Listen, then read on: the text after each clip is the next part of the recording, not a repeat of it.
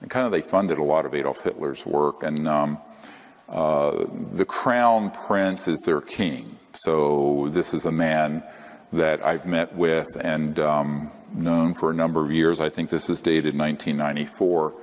And Hans Adam von Liechtenstein, the first time I called, I was asked to call the castle. His butler or someone picked up, and then he was immediately put on, and we talked, and he says, well, I don't want to talk on the phone too much, but we should meet. And these letters, this and you can go to the next one also. It was maybe a month later or something. It was from the castle, Vaduz, and this is the actual letters.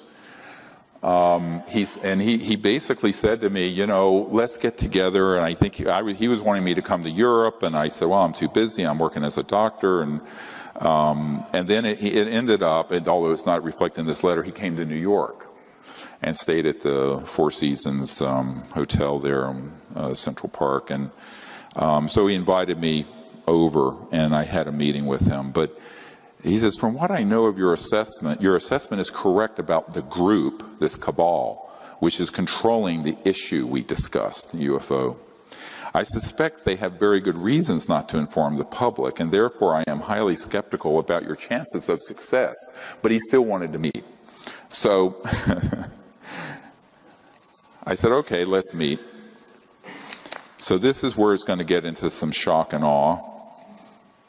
I'm going 94 in July. I go up and meet with him at the Pierre Hotel, Four Seasons. And the reason he didn't think it could succeed is that he told me the ETs wouldn't allow it. They wouldn't allow disclosure to happen. I said, excuse me, we're making contact, and it's clear that, you know. He said, well, let me tell you what happened. So he was involved with a lot of UN programs, and also with George H.W. Bush, the first President Bush, and a man at the UN named Parry de Cuellar, who was the Secretary General at the time. I had done briefings with the predecessor, with the one after Boutros Boutros-Ghali. And he said to me, the reason I, on the phone, told you that it wouldn't be allowed isn't that it wouldn't be allowed from the point of view of the government, but the aliens won't allow it. I said, well, that's ridiculous. I mean, since we've been talking, we've gone down to Mexico, had a craft come out. I said, they're obviously wanting to make contact if we do it in a peaceful way and not a military way. He says, well, this was attempted before you started your organization. I said, what are you talking about?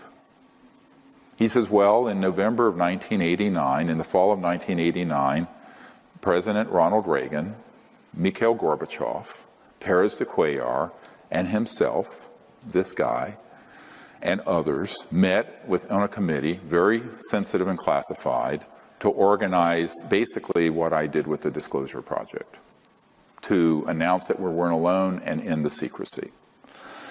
And he said what happened is that Parry de Cuellar, the Secretary General of the United Nations, was coming back from a 3 a.m. late night planning session for this event when he was abducted by aliens from his motorcade in Manhattan. And I said, oh, really? And he proceeded to tell me the gory details of what happened. So Parry de Cuellar was taken somehow out of the motorcade onto an ET craft where he was threatened by the ETs and told, if you disclose this information, we will abduct every world leader involved, including the President of the United States. Now, this is from a person who was at the table for this planning session. To my ears, now to you. And I went, oh, come on, really? And he said, yeah, it blew up like an atomic bomb in the Bush White House. Subsequently, I found out that up at Kennebunkport, there were all these UFOs zipping around when Bush was up there out on his cigarette boat. And they didn't realize they were ours. So now we're getting into false flag 101, up to and including being able to deceive members of magic. And it took me a long time to get to the bottom of this mystery. Now, people like Bud Hopkins thought it was a real abduction case. And I looked into it, and I found out that if you go back to the Roswell event, there was a red-headed sergeant who was the badass guy who threatened to kill everyone, all those ranchers who saw this thing crash.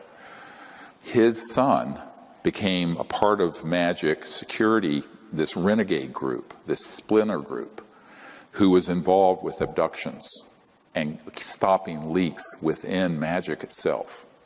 He then went and was in the security detail that night and set up the electronics for this electronic warfare abduction of aliens. It was all a hoax. It wasn't ET at all. It was 100% military ops. And so we're going to get into this in a moment, well, how these operate. And so Parris de Cuellar, of course, not knowing about that end of the classified world, and I would say Papa Bush neither, thought it was actually ET.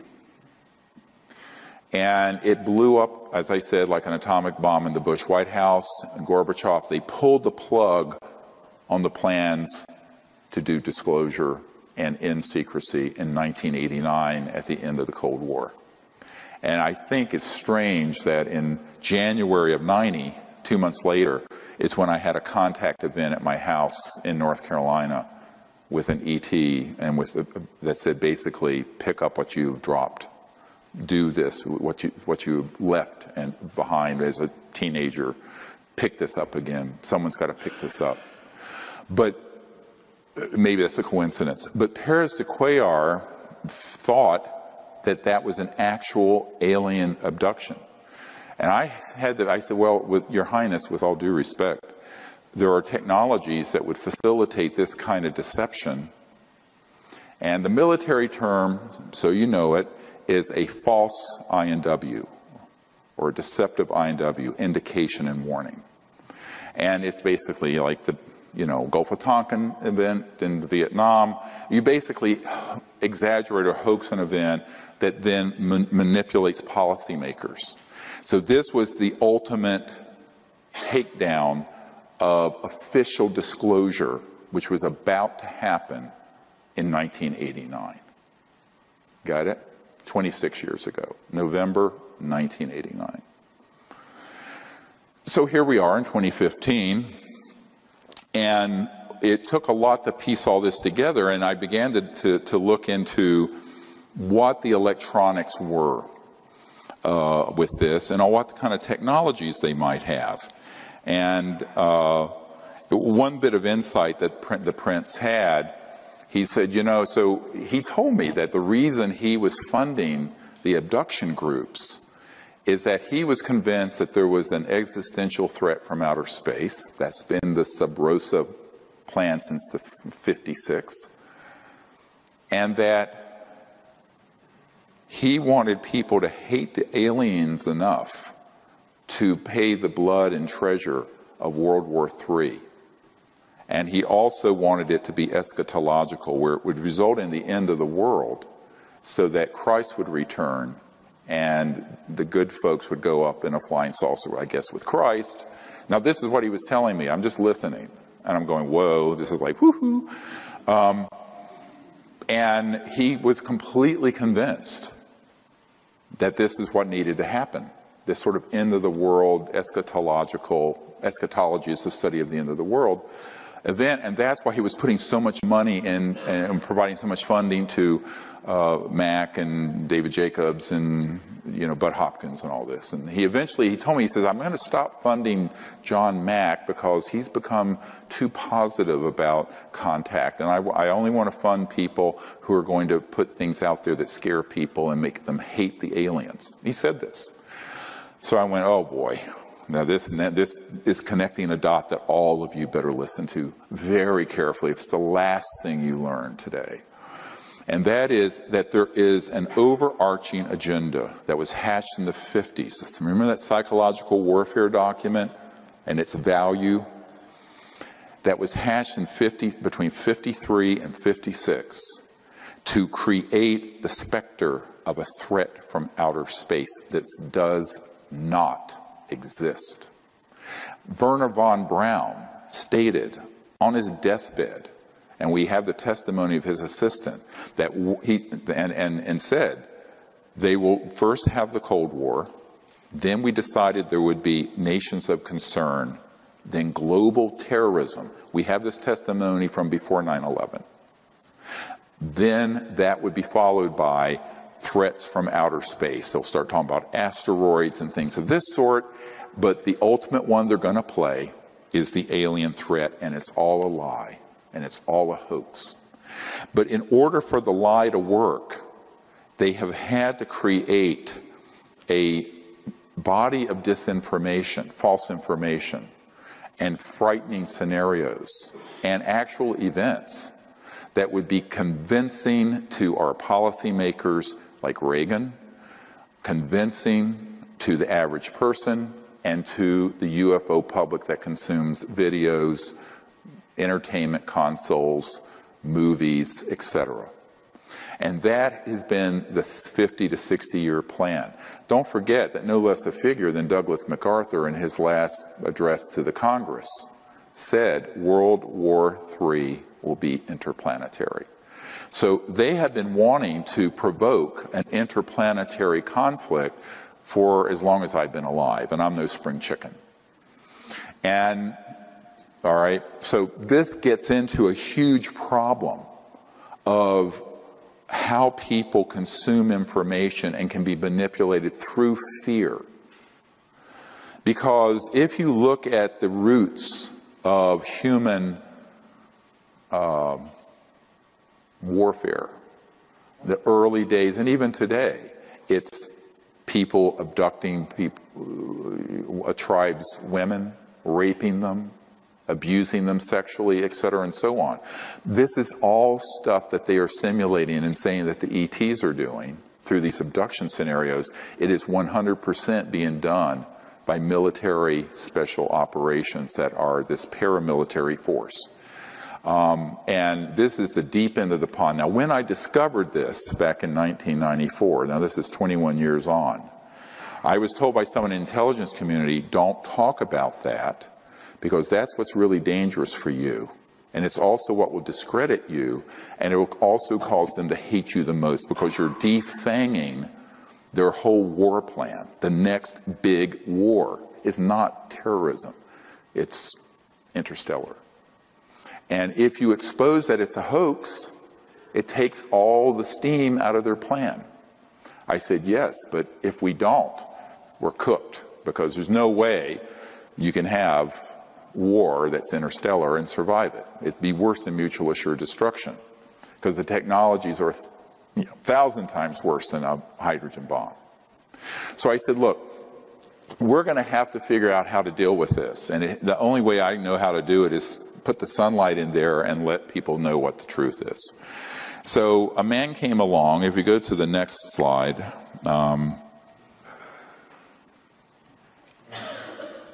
and you probably have seen this. It's up on our website. When we first put it up, it had over 600,000 views. The next day, the intelligence community went in and said there were 6,000 views. By the way, if you believe the metrics on Google and YouTube, I have a bridge to sell you.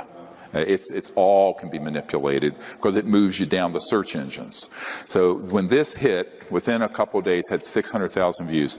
This man, William Pollock, his name is pronounced Powlick, was a man, very good man, who gave me an interview only to be released posthumously after he died. And not long, a few years ago, I got a letter from his wife, significant other, I guess, they weren't technically married, with a death certificate and a letter giving me permission, and he had passed away. And I have a lot of these, and I honor my word about keeping a confidence. So what happened is that he gave me this interview, and in it, he talks about the development of RF radio frequency chip implants back in the 70s and 80s. And when he was developed, it was totally an accidental thing that happened. He was with a company that developed it. He then got called into the CIA, and they started doing special programs for the CIA to develop it. And at a certain point, Siemens in Silicon Valley manufactured 2 billion of them, with a B, of these RF chips. And the way they work, I mean, they can be so miniaturized, you could eat something with it, it has a radio and it can transmit not only where you are, but the really advanced ones have a neurophone capability to control thought and behavior. Very sinister stuff. So you can actually do a lot of psychological warfare with these RF frequency chips. Now that was the early stages in the 70s and 80s. Now you figure, 40 years later, they're more and more and more and more sophisticated. And as I've watched the whole UFO subculture sort of get involved with this whole fascination with abductions and implants, I went, yeah, but EG&G is on one of the plants is on the edge of the Area 51. They're the ones manufacturing the implants that you're taking out of these abduction victims. Absolutely. They're not coming from outer space. They don't need that.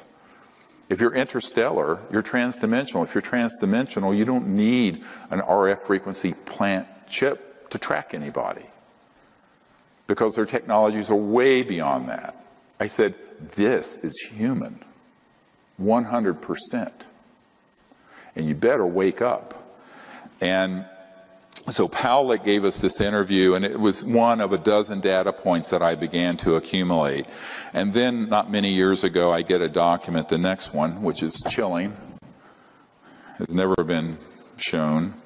It's from the Strategic Studies Institute, think tank, and it's dated 1995. And it was talking about all kinds of global security strategies. And, you can look at it yourself, cult programmed graduates, blah, blah, blah, who will be expected to participate in contrived UFO abduction scenarios. Listen carefully. Oh, we need the next one up. Strategic Studies Institute. Is it? I can't see the screen. Is it up? All right.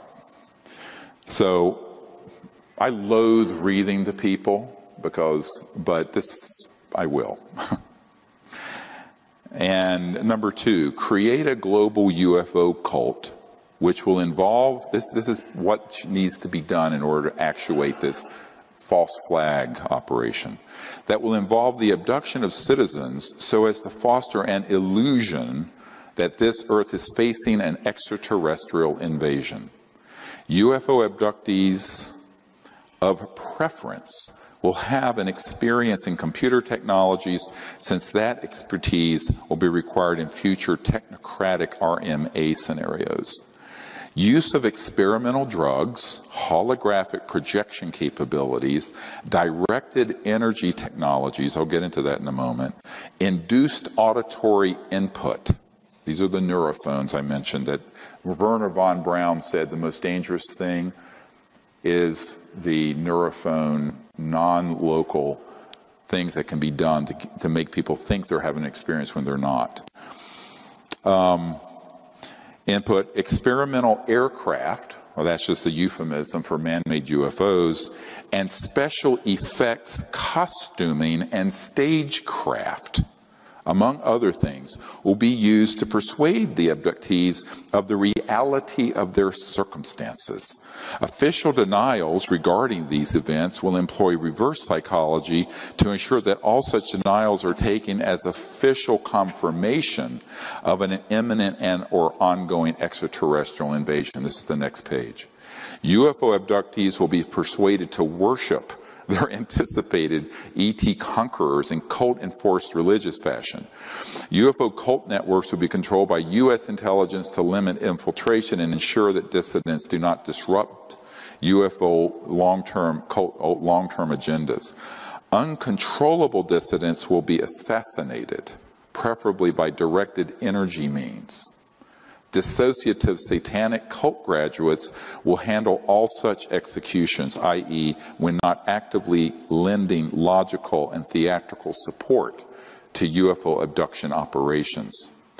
Number 3, directed energy surveillance and weapons technology of all types and caps will be used for purposes of spreading fear and confusion in the population at large under deniable circumstances, for eliminating persons deemed adversarial to U.S. national security interests, and for spotting, assessing, and manipulating potential recruits to the RMA cause. Neurocybernetics and other psychotechnologies will be used to sow confusion and hypochondria in the population. The symptoms and effects produced by these and other directed energy technologies will parallel the effects produced by various microbes, viruses, and chemical imbalances, thus compelling a large segment of society to seek medical intervention, which in turn will be a basis for their being used for medical experimentation under voluntary circumstances. Psychiatrists and psychologists will play an important role in these experiments, particularly where denying the efficacy of neurocybernetics psychotechnologies is concerned. Citizens who complain of hearing voices will be used as a basis for generously government-funded schizophrenic-related brain research, on and on and on. It goes on. Now, if you're not falling out of your chair yet, what I want to tell you is that all of that has come to pass and came to pass between the 1950s and the 1970s. A man that I worked with before his death had developed an electronic system in 1956 or 54, that would enable someone electronically to remote view anywhere, and could also affect, some of these have been called radionic psychotronic weapon systems. And they were developed decades ago. Now, how hard is it to deploy them? Not hard. They're not used every day. They're used enough to create a groundswell of conviction that there's an alien threat. So you take that capability, combine it with man-made UFOs, combine it with disinformation in general about the subject, and also certain chemicals, and you can launch an entire contagion of fear that's based on completely man-made false events. So this is the false flag event I wanted to warn you about. And people say, when is that going to happen? I said, it's happened already. It's already happened. The media, the film industry, any UFO conference you go to is going to be filled unwittingly, usually, not always unwittingly, but usually with information that is this kind of disinformation designed to create an us versus them dynamic of an alien threat. And the reason for it is that that is the only way to grow the military-industrial complex.